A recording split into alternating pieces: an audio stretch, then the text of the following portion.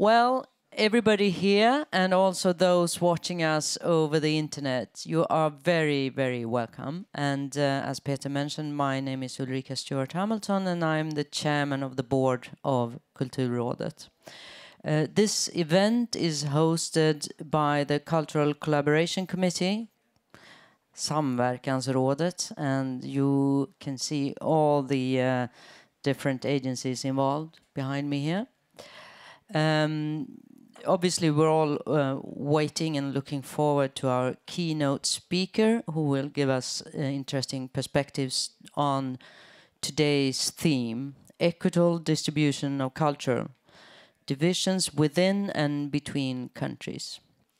And we will examine that from international perspectives as well as trying to fit it into our Swedish context.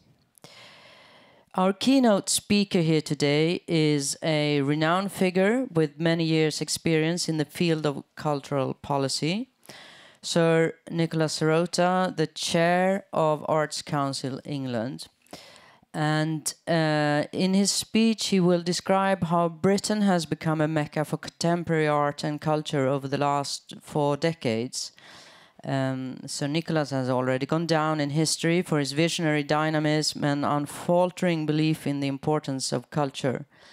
As director of Tate Modern, he transformed this institution into the world's most visited museum, with 5 million visitors a year and branches beyond London. As chair of Arts Council England, his task is even wider in scope, promoting culture across the country. I'm also curious to know Sir Nicholas' views on how Brexit will affect these issues in the future. Access to culture highlights certain divisions in society. Urbanization is one of them. Much of the funding for culture is concentrated to metropolitan areas, despite officially stated objectives that culture should be available to everyone.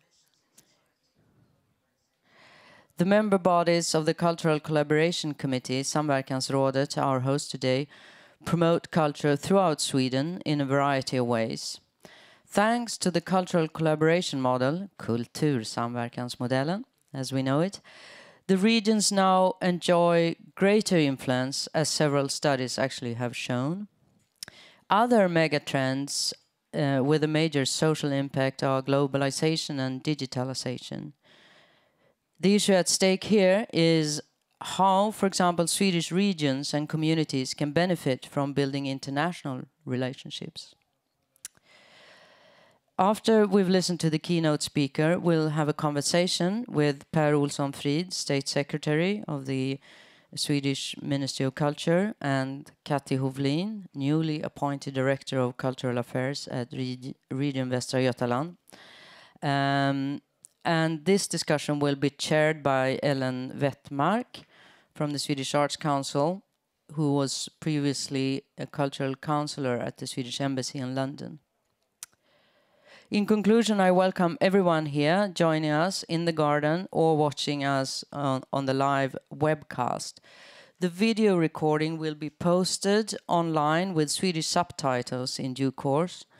Those of you in the audience who are on social media are welcome to share your thoughts using the hashtag Kulturklyftan.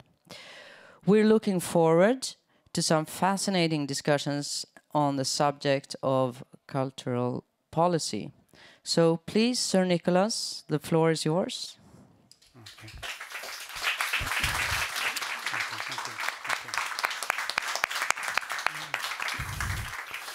Ulrika, ladies and gentlemen, it's a great pleasure to be here, and it seems especially appropriate that last night we learned that Sweden and England will meet in the quarterfinal. So there's no pressure. No pressure at all. It's actually also a very great pleasure to be here at Almedalen because we don't have anything quite like this in Britain. And it's surprising in a way because we're very fond of festivals and we like celebrations in the summer, which is of course a time for free thinking and kind of dreaming about the future, even a better future. So it's a great shame that we don't have an occasion in England when politicians from different parties come together to discuss issues of particular concern. In England, the parties meet separately and they make all their decisions without reference to others. So it's a very, very interesting situation for me to be here and to understand exactly how this operates here in Sweden. So before I talk about some of the themes that we're going to discuss this morning, I probably ought to say a little bit about myself, but more particularly about the Arts Council. So I'm chair of the Arts Council, which means in theory I work 2 days a week for the Arts Council. I'm not the chief executive. There are a big team that run the Arts Council, and I just act as the chair. The Arts Council was conceived by the economist John Maynard Keynes, working in the Second World War, when he realized that there was a big public appetite for the arts. And those arts had previously been available mainly to those people who could afford to be engaged. And he felt that as part of the creation of a welfare state, this year we celebrate the 70th anniversary of the foundation of the National Health Service in England, and we celebrate 72 years of the foundation of the Arts Council. 72 is not exactly a year that you celebrate, but you know, I just want to establish that it was even conceived, the Arts Council, before the National Health Service. So originally, the Arts Council looked after what were regarded as the high points of culture. The Royal Opera House in London and most of the many of the arts organizations in London. But over the last 50 years or so, we've seen a gradual democratization of the arts. I mean, Ulrika referred for a moment ago to the question about the difference between policy and action in terms of access to the arts. And that continues to be a question, I think. But in principle, at least, since the mid-60s, when the first minister for the arts in England, a woman called Jenny Lee, who was actually the wife of the man who introduced the National Health Service, Aneurin Bevan. She became a Minister of the Arts in 1964, and in 1965 she published the first government statement on the arts, and in particular about taking the arts not just in metropolitan centres, but also taking it to what were then called the regions. This was the first time that this term was used. Before that it was always the provinces. So they were elevated from being the provinces to being the regions. Now, if you talk about the regions, people even see that as if you were talking about the provinces. So we've moved forward. So the Arts Council is really charged with delivering that public access. And this year we are investing in more than 800 organizations of all sizes and all disciplines across the country. And we also support, obviously, thousands of individual arts projects and cultural projects each year. We are also the fund holders. That means we hold the purse for what are called the music education hubs, where young people have an opportunity to study music and to learn the skills of playing an instrument. And we also have a relationship with libraries and museums across the country, because we are the development agency for those parts of the cultural world. And I think our development role is just as important as our investment role. Our funding is directed in support of our strategic goals, which we agree with our partners and our stakeholders and with government and public. And in 2010, we published a strategy for the Arts Council for the period 2010-2020. We're currently working on a strategy for the period 2020 to 2030, which will be published next year. We've been engaged in extensive conversations across the country since the beginning of 2018 to establish what that strategy should be. We undertake research, evaluation, we offer training, we offer advice, mentoring, contacts, partnerships, and we help organizations develop new ways of diversifying their income. So like all the public sector, since 2010, our funding has been at an absolute standstill. No increase in cash terms. And therefore, of course, in real terms, a significant reduction, equivalent really to 30% since 2010. But we still invest £375 million a year of public money, and another roughly 200 million a year from the National Lottery. So in total, we have nearly 600 million a year to spend on culture across England. And that money is really the fuel for the cultural life of the nation. So I want to talk briefly about culture and what it might mean to us today, really as a context for the discussion that we will have in a moment on the platform. And I want to talk about our work in communities, and particularly our work in making places stronger, richer, and the part that culture plays in that process. And in particular about our Creative People and Places program, which is a program that we introduced in 2012 for communities that do not have or have not had great access to the arts. And I also really want to talk a little bit about cultural exchange. So first, culture. So the problem with words, as the late playwright Dennis Potter once remarked, is that you don't know whose mouth they have been in. But I think it's very important at this moment that we do think a little bit about our use of words and what we mean. And culture is an important word and an important concept. It's been absolutely central to societies from time immemorial. I mean, I was being asked a moment ago by the press, why is culture important? And culture is important. I mean, in a way, everyone in this room will give a different answer. But culture has been present in our societies from the beginning, right from the beginning. So it's not something which came more recently. It can refer to the civilizing effects of the arts and humanities, to structures of beliefs, to the habits that we share, to ideas of ethnicity or faith. It describes what holds us together, but it also describes what can drive us apart. So it can be a complementary term, someone is cultured, but it can also be quite derogatory and in some contexts actually profoundly racist.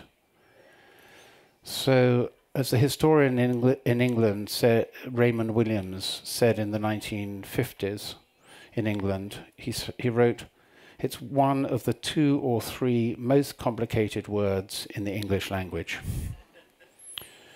So the Arts Council's challenge, I think, is to take ownership of the word and use it in its most positive and inclusive sense, to stop it being appropriated or diminished, and to make it clear that it has a relevance to everyone. So its roots, as everyone again in this room will know, are quite ubiquitous. It comes from the Latin verb cultivare, to plough or to till, as in agriculture. And subsequently, it's acquired the sense of social and intellectual development. So writing in the 50s, Raymond Williams argued that in Britain at least, the meaning of the words art and culture, and our understanding of what culture is, changed around the time of the Industrial Revolution. Traditionally, art and culture had been words that were described processes and livelihoods of society and had been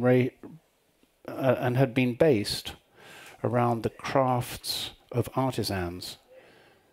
And instead, particularly the word art, but also culture, became descriptive of a certain kind of aesthetic and intellectual activity that were in some way divorced from daily life and divorced and opposed to some of the processes and ideas that came out of the industrial institutions. So you had this slight separation between real life, work, industry, And somehow on the other side, there was this rather precious thing called art or culture.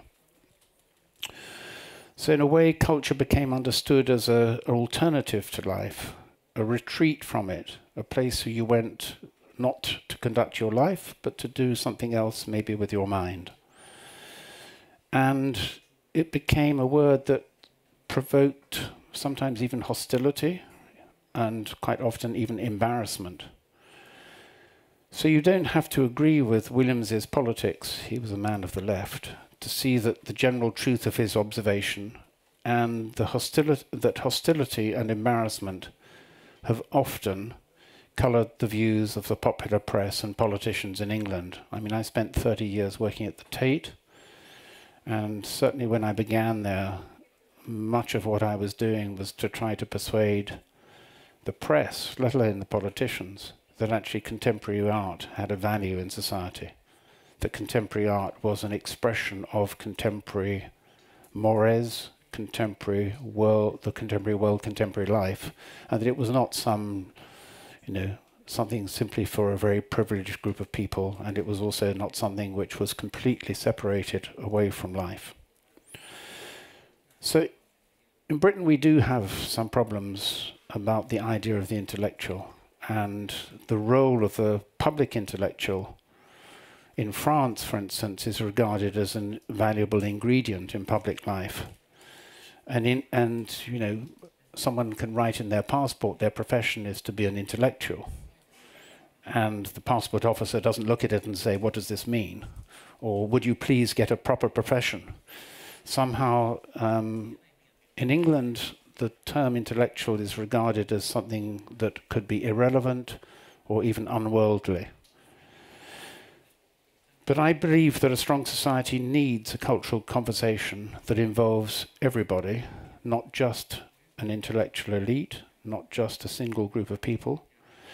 And I believe that society as a whole needs to have a conversation and a recognition that culture can be ordinary, that it can be, as he put it, made and remade in every individual mind. So I think we need a better shared understanding of what we mean by culture, that we live and we live in, and through our culture and arts, that they should play a role alongside creative activities, hobbies, passions, pastimes, those things that fuel people's lives and through which people express themselves and share their experience. I don't think we have to believe that every man is an artist, as Joseph Beuys once said, but I think we do need to recognize that every person has a creative dimension, and they should be given an opportunity to express that. It's striking, one of the things that we have been doing in terms of thinking about our strategy for the period 2020-2030 is to invite people to talk about whether or not they are involved in cultural activities. And we've been doing this using ipsos mori polling methods, not going to people who attend arts events, but talking to people across the country. And it's striking how many of the people and the public that we speak to still don't see themselves as taking part in cultural activities, even though in practice they may have very busy and rich cultural lives. They read, they're involved in music, they watch television drama, they watch films, obviously alongside sport and other pastimes. These are all cultural activities, but they don't necessarily regard them as being cultural. And the idea persists that culture remains for those people who already know about culture. There's life and there's culture, and one needs somehow some kind of special passport to move from one to the other. Or perhaps you need a particular kind of education if you want to cross this border. However, I really feel that we need to seek a definition of culture that puts arts into everyday life and not beyond it, not into a separate box. It needs to be rooted in people's everyday experience and everyday lives. For the Arts Council, this is an important goal and an important journey. and it's a continuation of this sense of a post-war drive towards greater public participation. We have to admit, however, that the progress even since Jenny Lee's white paper has been slow, and we need to significantly increase the pace of change. As some of you know, the clearest expression of this intention to make a change has been our Creative People and Places programme, which invests in arts and in cultural experience in places that haven't previously enjoyed much access. So Creative People and Places was established in 2012, and it's moved from an initial 6 projects now to 21, and it crosses the country. And these are projects that evolve through a partnership with communities, and they take a view of culture that incorporates the landscape, local traditions, stories, food, industry, sport, religion, and how people spend time with their family and friends. Often, the projects shine a light on histories and lives that have not been spoken about previously. Creative People and Places works with non-arts voluntary organisations and with community groups. And these are often much closer to communities than most of the traditional arts organisations. They include, in England at least, we've been working with walking groups, refugee groups and asylum seekers, allotment societies, residents associations, playgroups, language and supplementary schools, and heritage group. There have also been trucking companies and clubs and even a group of pubs. So by the end of 2017, the project had reached more than 2 million people, most of whom had not previously really been engaged with arts activity. And we've recently announced a new round of funding so that we can consolidate and then expand the programme, and it'll take our total investment up to 2022 to £90 million. And we should probably move to somewhere between 30 and 35 organisations across the country who are involved in this activity. It's not the only way that we can achieve cultural engagement, but I think learning from it, we can, using the learning that we've had from working with particular communities, we can see that collaboration with non-arts voluntary groups, listening to what people want rather than telling them what they should have, can inform the way in which we work more generally. And I think this is particularly relevant if we want to talk about how culture contributes to placemaking in helping to rejuvenate and bring a sense of optimism to communities that have suffered economically in a post-industrial society. And there's a growing understanding, I think, of how a strong cultural life, in its broadest sense, can also bring social benefits. Cultural opportunities can reduce loneliness and isolation.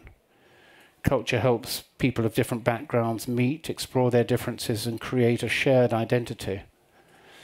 As the UK government has recently recognised in its integration strategy, culture can play a key role in the creative industries, a sector which in England at least is growing much faster than the economy as a whole. And creative thinking that culture can instill is going to be a vital asset for every young person seeking employment in a changing society. If you don't have creativity as one of your skills, if you don't have adaptability, if you don't have a responsiveness to change, if you're fixed with a certain kind of training and a certain kind of discipline and unable to think creatively, you will not prosper in a changing society. Culture is obviously vital to, here we are in Visby, culture is vital to tourism. It's an important partner for the heritage sector, and it also contributes enormously in cities to the nighttime economy. So for the arts to contribute usefully, we need, as with Creative People and Places, to be sensitive to the communities we work with. We need to understand a place, its history, and the aspirations of its people. And when culture starts to help improve people's lives, it's through informing the environment they live in and are shaped by, increasing their opportunity to participate, and also giving them the chance to relate to a wider world. And for arts organisations, certainly in England, it means working with a broad range of partnerships. Traditionally, of course, we've worked with local government, but we're increasingly working with the National Health Service and with housing associations. So above all, I think it does mean partnership with the community. And we've seen some really significant successes. You look, for instance, last year, Hull on the East Coast was the British City of Culture. It had been long neglected as a city, but over the year, Hull became one of the Lonely Planet's top destinations. And it was a culmination of years of work and very focused investment involving many partners and, especially important, thousands of volunteers from the city of Hull working across the year. Hull developed for itself a unique style, and that style helped to restore civic confidence that had disappeared long before with much of the industry. And the catalyst for that change was culture. It's still, as we know, only the beginning of a story for Hull. We need to continue to make investment. But it does show what can be achieved when we don't impose cultural concepts, because the programme grew out of a discussion and a debate with the community. And we offer instead, rather than imposition, an opportunity and partnership to help people discover what culture means for them. I think this work has never really been more important if we want to recover a society in which citizens feel that they can have a say in how their lives are run and also have a say in how they shape their own futures. I know that in Sweden you have your own Creative Places programme, which operates in a similar way to Creative People and Places in England. And it grows from a really very good relationship between our two arts councils. And it's a further example, I think, of the benefits that come from international cultural exchange. And therefore I want to conclude with a word about that international exchange and how the free flow of ideas and people across borders helps us all not simply understand each other, but actually develop new identities. Some recent political events have reminded us how valuable international work and exchange can be for the very quality, for the diversity and the strength of our individual national cultures, and also for reinforcing the bonds that transcend political events. In England, we owe much of our identity, especially on our romantic side, to the contribution of incomers. We always talk about English culture or British culture, but actually it's astonishing how much of that culture that we now regard as British has been produced by immigrants. Go back to the 18th century, Handel came from Germany to be a favourite of the British court and the London stage. If you look at Michael Powell's films, they were scripted by Emmerich Pressburger, a Hungarian refugee. One of the major influences on the current school of British landscape writing, which is very powerful in Britain today, was a German, Max, or W.G. Max Sebald. And where would our contemporary visual arts be without artists like Lucian Freud and Frank Auerbach, who stand somehow now described as the pillars of what is called a School of London, or in one generation, or you look at the current generation, artists like Chris Ofili or Mona Hatoum, Wolfgang Tillmans, John Akomfra. So the richness of cultural life in Britain comes through a combination of strong local sensibilities and a willingness to accept other cultural influences. And it's not only those who've chosen to live in Britain, but those whose work we've been fortunate enough to see that have contributed to that culture. There have been many influential theatre directors from abroad, perhaps none more so than someone like Ingmar Bergman, whose work inspired a generation of British theatre and film directors. So I believe that we need to give young people an even greater chance to see and be inspired by such creative forces than existed in my generation. And we need the stimulus of a different outlook and experience. And I think we've already been told we're going to talk about Brexit, so we will. Historically, there have been really very good links between Sweden and the other Nordic countries and the United Kingdom. And there's the agreement that exists between the region Västra Götaland, and Kati is going to speak, I think, in a moment. It exists as a relationship between the Northeast Cultural Partnership and the region here. And that was a result of long-term exchange and understanding and also recent visits. And many of the arts organizations and individual artists supported by the Arts Council have growing relationships with Sweden. So Stella Hall, the director of Thrift from Redcar, recently visited Sweden for seminars and talks. And that was a direct result of the agreement between the Northeast and region Västra Götaland.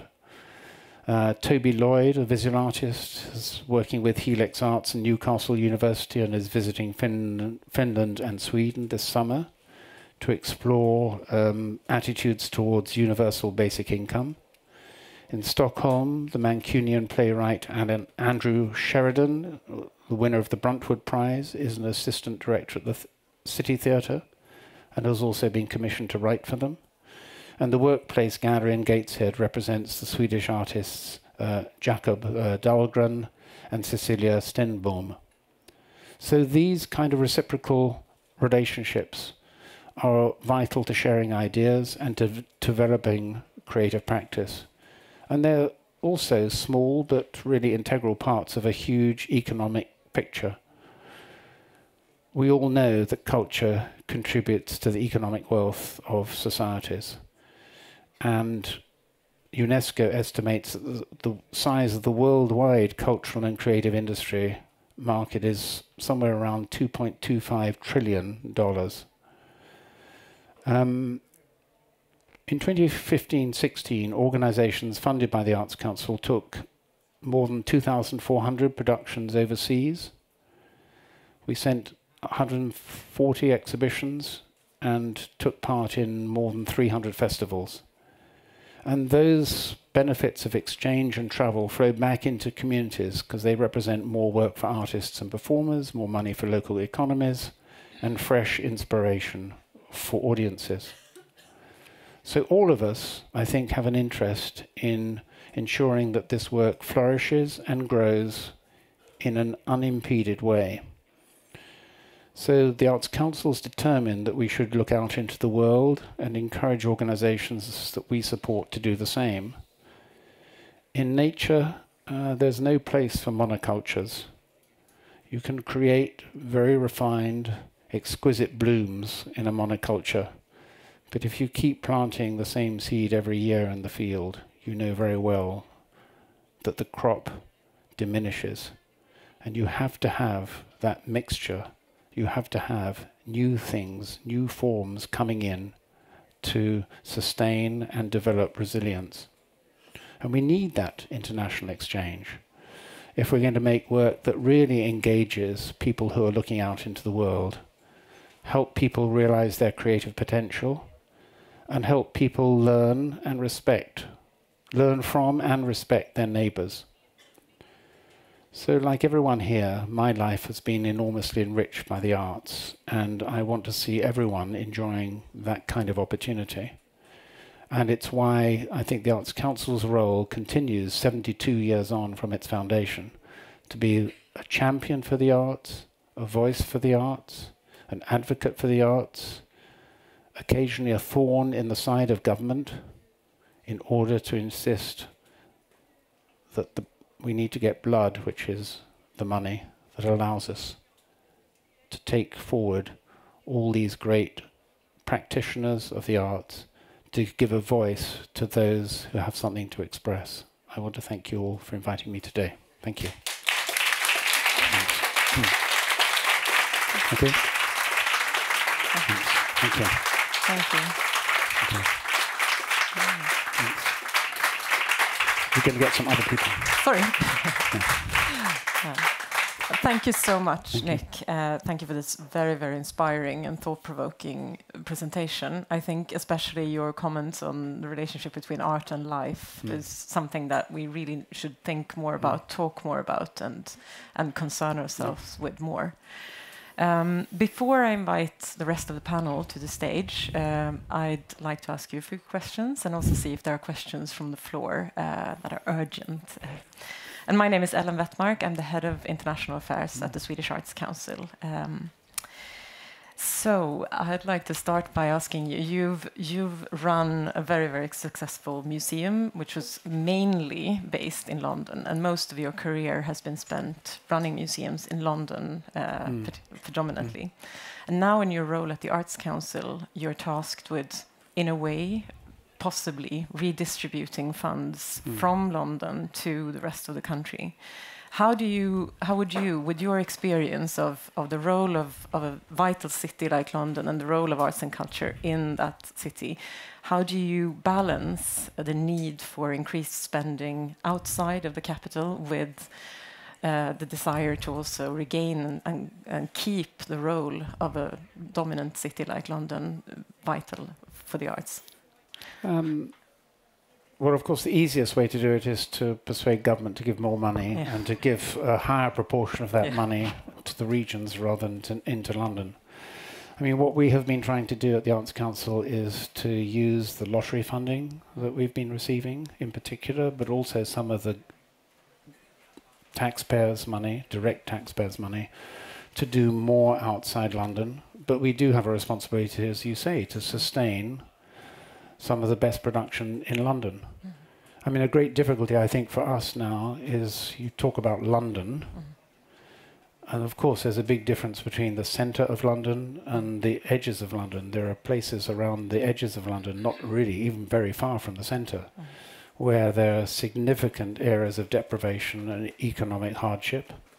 And people don't always have an opportunity in those places to travel, and they don't have an opportunity to, certainly don't have an opportunity to come in to Covent Garden and watch the Royal Opera House. The Royal Opera House perhaps sometimes has to go to them, and there is an interesting link between Barking and Dagenham, one of those deprived areas, and the Royal Opera House, as it happens. But to answer your question, I think there's a real need for us to try and ensure that culture is something that people can participate in wherever they live, and not only if they're in a metropolitan centre. And if that means in the longer term that we will have to be even more stringent with the organisations that are in metropolitan centres and insist that if they're going to receive funding, that they must be working at the highest quality, but also that they must be reaching out, then of course we will do so. And is there an understanding among the arts professionals that that might be the conclusion? I think there's a great, well, there is, I think there's, look, every artist, every theatre director, every filmmaker wants to produce their best possible work. And they want that work to be, if necessary, supported. So you're not going to get a practitioner volunteering to give their money to someone else, probably. But what you can do, I think, is create a circumstance in which they recognise that it's important the Arts Council should be funding a range of art and not just one kind of art. In your role as director of Tate Galleries, you've created some really groundbreaking initiatives. Tate Modern, of course, being the most well-known, but also the Turner Prize, which you sort of restarted. And the Turner Prize, for those of you who don't know that, is probably the most influential prize for contemporary art.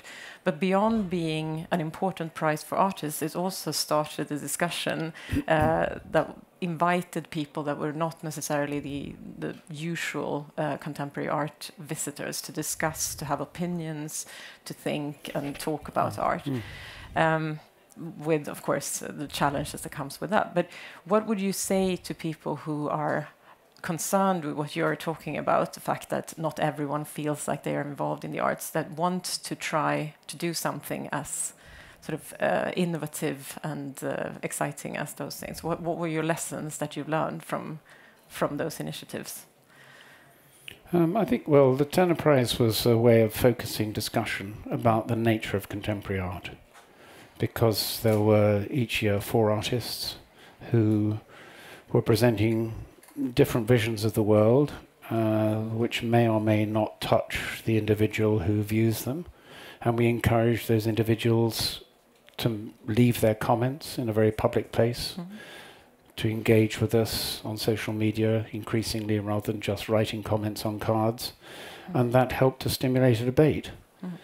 But I think probably the most progressive thing that the Tate was able to do while I was director was not Tate Modern and was not the Turner Prize, but was probably to make strong relationships with institutions outside London. So in 2010 we established this group which we called Plus Tate, because we kept finding that individuals, cities came to us, not just individuals, cities would come to us and say, you have a Tate in Liverpool and you have a Tate in St Ives, we would like a Tate in Norwich or in Bristol or in Newcastle. And my argument was actually that museums really flourish when they are rooted in their communities. So they grow out of those communities, they express the values of those communities. And that if you parachute in a Tate from London, and I saw this in Liverpool, it took 20 years after Tate Liverpool was created in 1988 for it to become recognized within that community as part of that community. And that only happened when Liverpool was the European City of Culture in 2008. Before that, there was always suspicion. Notwithstanding the wonderful things that were sent in terms of exhibitions. And, you know, we began with Rothko and Giacometti and Surrealism. I mean, you know, it was really magnificent work that was being shown. But nevertheless, it wasn't seen as being part of that community. So I learned from that really, as I say, museums have to be based in their communities. And for the Tate, it became much more effective to work with those institutions that were already established in cities. And we made this group. So instead of having, you know, a Tate in Norwich, we would have the Sainsbury Centre plus Tate. So there was an additional bit that was added on. We called the scheme Plus Tate. There were 36 organisations. They all had special access to the Tate's collection. They all had an ability to talk to each other. And in fact, actually, they began to establish a network and hold meetings that had nothing to do with the Tate, but were exchanging their own ideas. So it's made the position of not just contemporary, but also modern and historic British art much stronger within the country. Yeah, that might actually be an idea to pick up in Sweden and in other countries, because it sounds extremely interesting. I promised that I would ask you a question about Brexit as well before we invite the panel and other questions. In the run-up to the referendum, a poll indicated that around 96% of artists and people working in art institutions or representing art institutions were against Brexit. Yeah. And now everyone has to live with the consequences of the referendum. But what role first of all, what way will artists react to being sort of dragged into to this against their will? And what is the role of artists in the coming years when we're approaching this new situation? Well, I suppose one of the roles, of course, will be for artists and arts organisations to continue to insist that the conversations have to be international rather than just national. I mean, obviously, you know, one of the dangers of Brexit is that the country turns in on itself and that the divisions in society become more exposed. And it's one of the difficulties, I think, with the referendum is it presents a very simple question, in or out. And we all know that life is not simple, that it's much more complex. And therefore, the arts can play a part in helping people to understand that life is complex. And we will simply have to renew our efforts to build international relationships. And at the moment, somehow the rhetoric in England is that we have to build international relationships with countries beyond Europe. But if you look at the culture in the United Kingdom, it has so many connections with Europe. It is Europe. It may no longer be part of the economic union, but it is part of Europe. If you look against the building blocks of society across the world at large, it is part of Europe, and it will remain part of Europe in that sense. But it will be more difficult because there will be restrictions on employment. It will be more difficult, as we know, to get visas for performing artists to come at short notice to perform, and these kinds of things. But I think the Arts Council has to argue with government that these barriers need to be reduced, placed at the lowest possible level. Thank you so much. Okay. I'd like to invite the other panelists to join us on stage, and we'll also invite questions from the floor. But please join me in welcoming Per Olsson Frid and Kathy Hofflin. Per Olsson Frid is the Secretary of State at the Ministry for... Thank you. Nice to see you. Good to see you. And Kathy Hofflin, Director of Culture Director at Västra Götaland region. So Per, if I may start with you, we've heard a very interesting presentation that spanned a lot of different questions.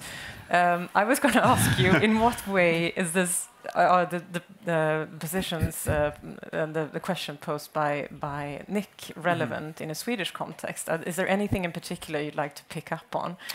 I'd like to pick up on exactly everything that Sir Nicholas actually addressed in his address here. I think starting from culture as a fundamental aspect of being human and of being a society. I mean, if we start there, culture as a process, as a cornerstone in a sustainable society, as a collective memory, or as our collective consciousness in society, as the heart and soul of the creative industry, as the catalyst of civic confidence, as the piece of art that makes me believe, that makes me cry, that makes me laugh, that makes me that pushes my boundaries, that makes me understand that us is much larger than them, that there is no them, in a sense. If we start there and develop policies from there, then what are we able to achieve with our society? I mean, then we can push everything, and that starting point, I think, was very inspiring. I agree. Kathy, do you have a... I would like to be a bit depressed to begin with. I loved your speech, very inspiring, but I keep thinking that we always talk to ourselves. We are all hallelujah, culture is so important. We know this is like a lifelong flu that you get. You have this body, which is the arts. It may be literature, it can be contemporary visual arts or anything, but you always have it in your life. And we know this.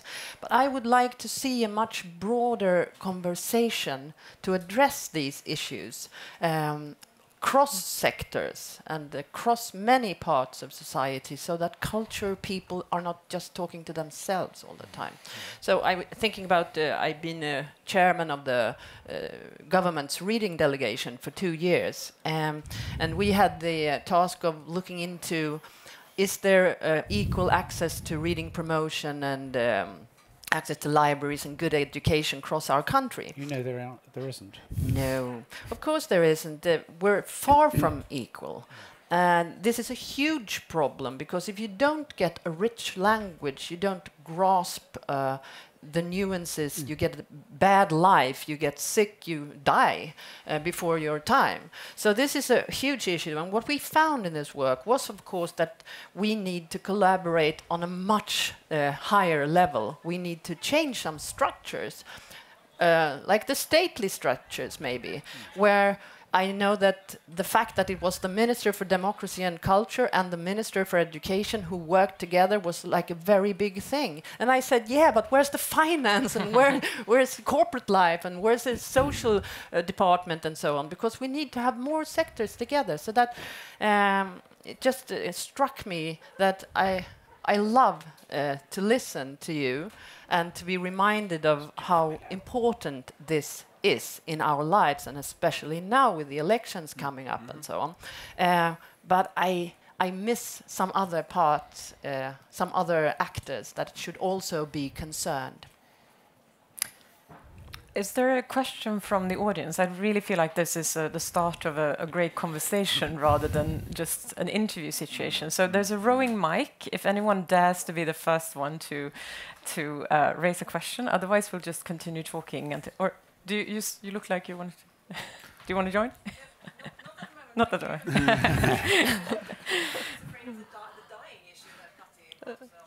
Oh, but it's true, you know, there's a lot of research on this, Kristin, that you really die earlier. You get sick, you take a lower education if you do, or you might end up being a criminal or just sad or angry.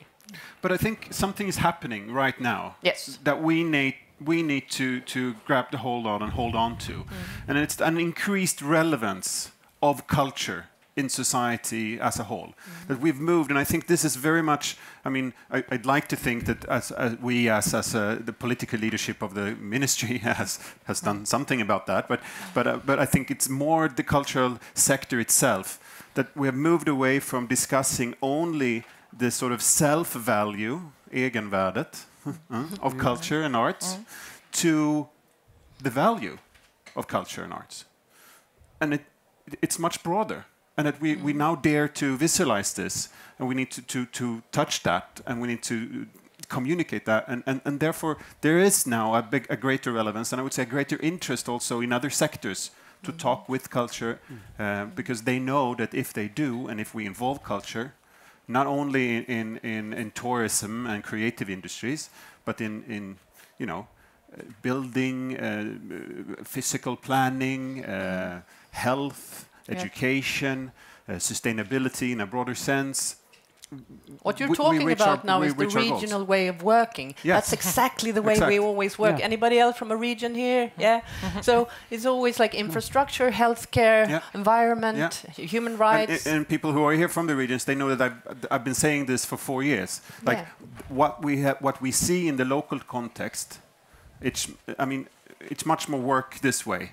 And what we see in a national context is work this way. Yeah. And we know that to challenge the future, we need to work this way. And that's why we also need a bottom-up vision for this. And from being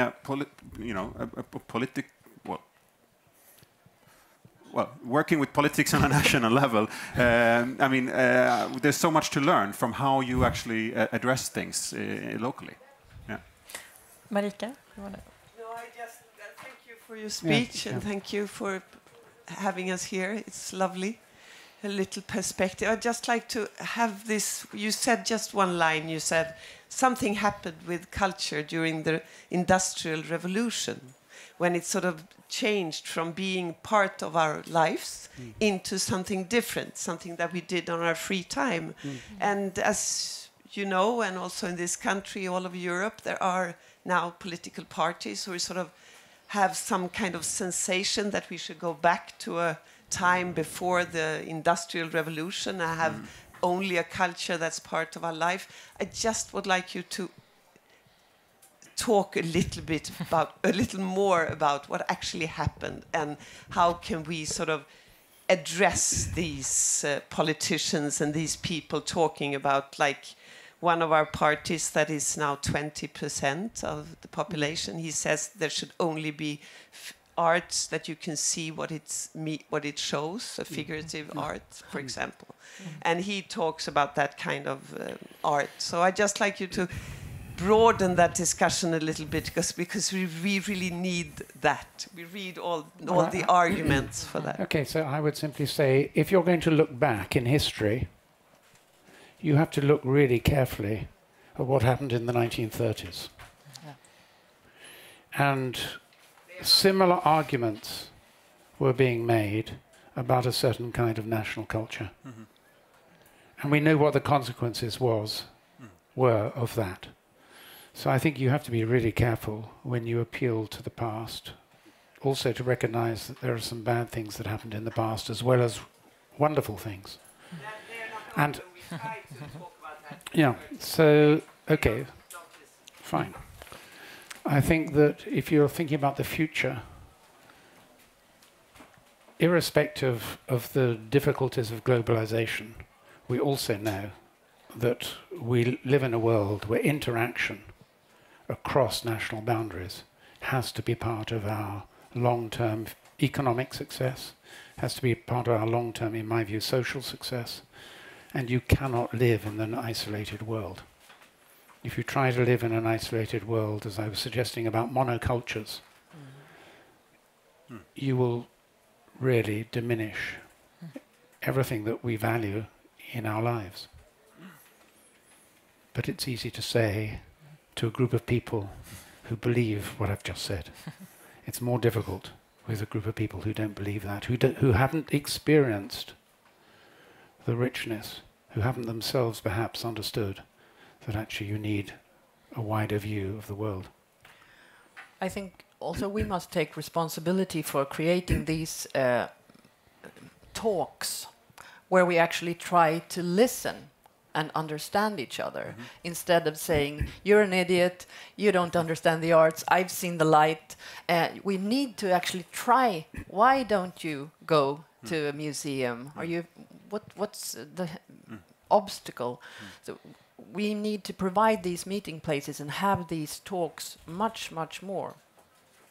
The interesting thing is the way in which so many people will say, I myself don't understand about the arts or culture, but I want my children to understand. So when they think about the future, they always think that this does actually represent a new opportunity. Yeah. And it's in some way a better world. It's rather, I mean, we are under a lot of pressure in the United Kingdom at the moment in terms of library services.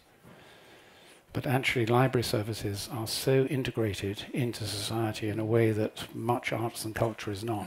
People use these spaces for all kinds of interaction, as you know only too well, and other people who work in libraries. I'm always envious of people who work in libraries.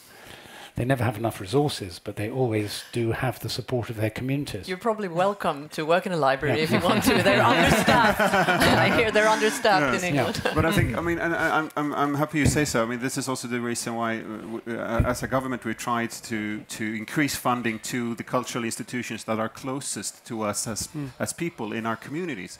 The local music and cultural schools, the local libraries. The Royal Library now working with the National Library strategy to make sure that, and also the whole heritage policies and opening up our museums, to make sure that culture is also the arena for that kind of meeting. And I think my experience is that culture can process or facilitate that discussion that outside of the cultural arena we cannot have.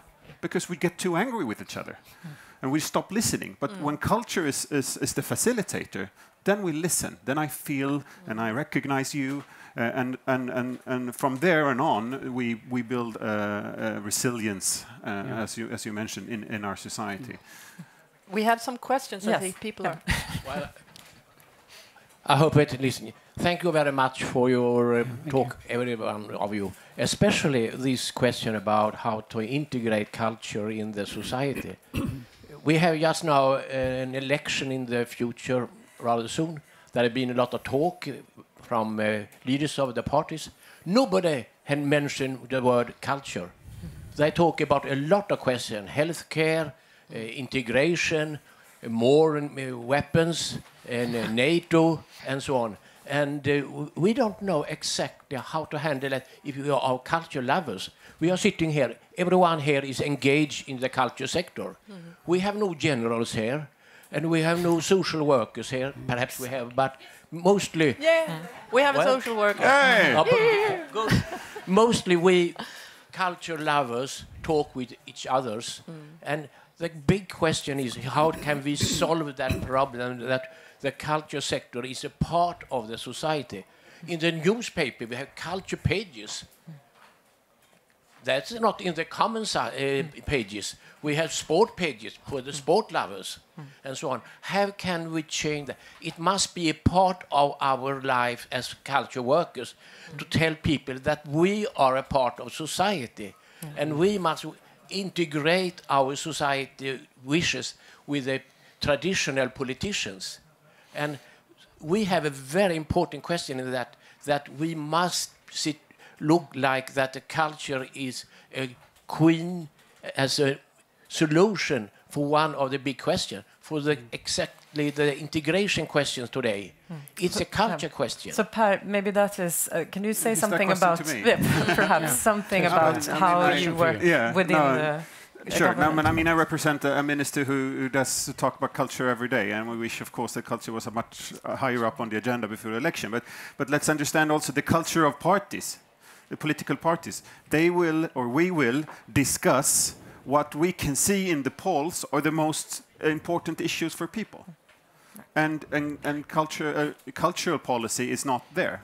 But as I think you're mentioning, which I think is the correct way of addressing this, is that if integration, if security issues, if healthcare, if education is on the top of the agenda for the election, how do we make culture, the role of culture in those areas more visible? How can we talk about the role of culture in building civic confidence, in building trust in societies, in improving healthcare, in making sure that education is for all? How can we do that? And we can do that a lot better, I think. But we as cultural lovers, I love the term, I belong to them, we must make sure that it's not only us, because it's always the sector of culture who has to sort of use their elbows to get into healthcare or get into education, to be part of the classroom. We need social workers, teachers, and others to invite and open up and see the value of culture. And I think that discussion is still ahead of us, still in front of us. Can I then pick up on this? In England, the argument, the sort of the economic argument for arts and culture has been made quite strongly from the arts sector and quite successfully as well. Do you see any risks with that, or is this a way forward, or does it need to be more balanced between other agendas and aspects of the value of arts and culture as well? Well, I think that, as I've been arguing, the arts and culture should play a part in everyone's life, and everyone would agree with that. I think it's important as you advance these arguments with politicians that you don't also lose the recognition that there is, notwithstanding what I've been saying, something very intangible and something very special about an art or cultural experience, which goes beyond the tourist benefit, which goes beyond the economic benefit. That's the bit which is actually difficult to get certain politicians to appreciate. But I don't mind using all these other arguments if it allows us to fund organizations and fund creative individuals who then give us something which becomes memorable, which becomes part of our experience of having visited a given place or seen a particular performance. There's a good example in Denmark where the Danish Librarian Society, Biblioteksforeningen, they did a survey as to the increase in GDP and tried to see, is there a connection, is there some sort of link with libraries and economic growth? And they could actually find a link, and that was no cultural organization checking it out. It was just straightforward consulting business, always analyzing any business, and they analyzed this, and they could see that if you go into a library, you may be 10 or 11 years old, you get to become one of those culture lovers. You read a lot of books, you take a higher education, you get a higher salary, and you bring in to GDP. So that the cost for libraries in Denmark were then, I think, 4 billion in total, I don't remember. But the increase in GDP, thanks to libraries, was 7.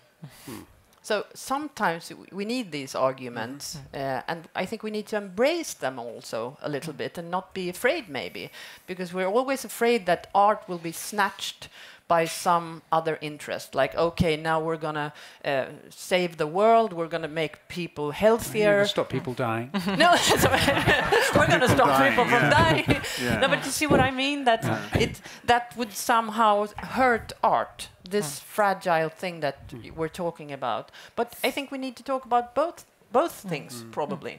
I think Sir Nicholas' example of Hull Nick, Nick's example of Hull is it's splendid, because we need more of those. We don't want societies and villages where people just move away.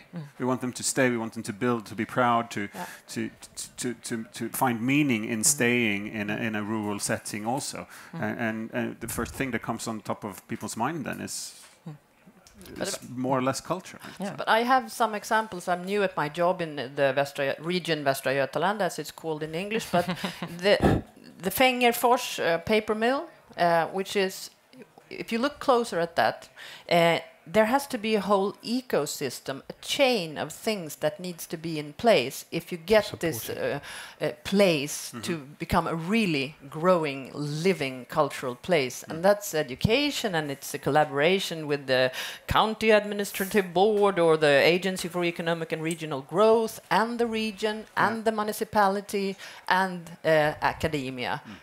So that's why it's so exciting to work in the job you have. It is extremely exciting, but the more you do this, you see that collaboration is the thing. So we have time for 2 more questions. So there's one question here and one question here. Maybe we have time for one third, Benson. So please go on. Martin Gilbert from the British Council. I'm really interested in the discussion you're having, and I'm hearing again and again the arts sector needing to break down the barriers into other sectors and become more inclusive in terms of reaching different groups of people and also reaching into really different sectors of society. And I'd just like to highlight the fact that Nick will be on a panel at 1 o'clock this afternoon with a marine ecotologist, another person, a professor from a university in the UK, talking about enzymes that break down plastic PET, and Mandy Barker, who's an internationally renowned photographer of marine plastics, which are clogging up our oceans. Now, it's a good example, I think, of crossing sectors, and ecology, the environment, is something that touches everybody's lives and everybody's hearts. So our attempt in this panel later at 1 o'clock this afternoon is to try and bring these things together. But I'm really enjoying the discussion. Thank you. Excellent. So there's a question here as well on the side of the aisle. No, there's this one. She waited. Beautiful discussion and beautiful energy. I'm sitting like, whoo. Yes, and I'm very curious about the experience in England. So question to you, first of all, Nick. I've been myself working with an integration project in the region, where we used the events and culture and music as a way to integrate the young unaccompanied people who came here. And it warmed my heart really a lot when you said that, British culture has been built also by immigrants a lot, and you have named some big names that were from a bit earlier times. And I'm curious, how has the recent wave of migration, which was named in the media as migration crisis, refugee crisis, how has it affected the acceptance level of other cultures in England? And has there been any change, or has there been any like more how going against it? Because, for example, in Sweden, when you do an event and you try to bridge the two, it's when you do an event that's more about Swedish culture, super difficult to bring immigrants. When you do an event about immigrant culture, let's say Afghani music or Syrian music, super difficult to bring Swedish, even younger people. So I'm curious, how is, maybe you have faced the same issue. How is England? I think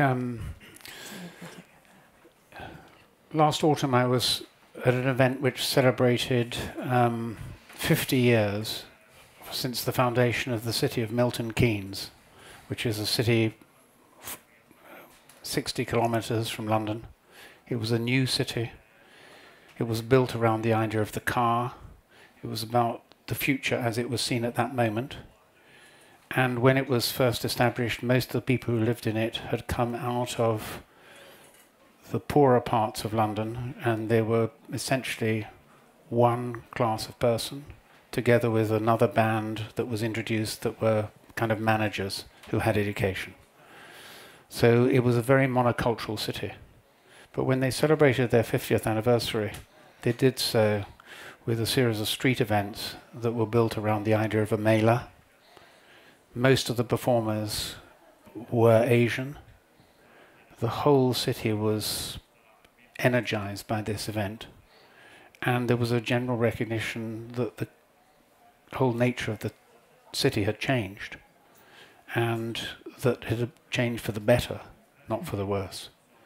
That actually the richness that had arrived with an immigrant community, albeit that was one that had been there over 10, 15, 20 years rather than 6 months, was actually part of the identity of the city as it moves forward into its second half century. So that felt to me like a very positive solution. And I think the answer is to your question is it doesn't happen overnight. It happens by steady investment by people like the Arts Council or by the National Health Service or by the Education Service to try and draw out. And I do think that it's about holding on to certain identities, but then seeing those identities beginning to infuse, the culture as a whole, not being entirely just separate. So one last question. I'm former deputy mayor of Malmö and working with culture, and I've also been in politics. One of the things which is very special, I think it's extra special in Sweden, we are very segmented. Business don't meet politicians, politicians don't meet artists, artists don't meet business, unless of course you're Secretary of State.